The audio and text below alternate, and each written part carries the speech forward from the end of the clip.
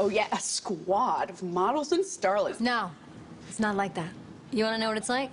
Then shut the up and listen. Oh hey, step aside, T-Swizzle. There is a bigger, badder, even doper squad in town, and it's all thanks to Tina Fey and Amy Poehler. I don't know about you all, but this girl right here is totally feeling Tina Fey and Amy Poehler's take on Taylor Swift's Bad Blood.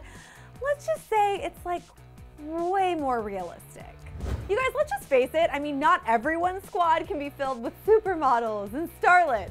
On SNL this past weekend, Tina and Amy poked fun at the ultimate squad that ruled all of 2015 by assembling their own gang of bad gal pals.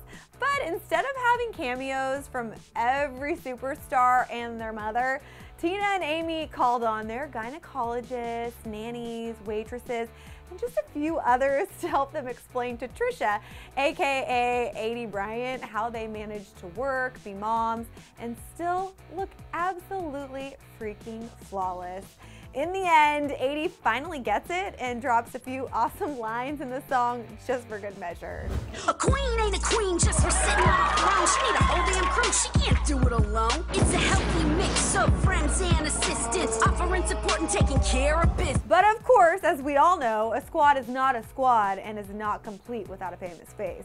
So the ladies called upon their good friend Amy Schumer because, of course, she owed Tina a little favor. Let's just do a slow motion post-apocalyptic walk.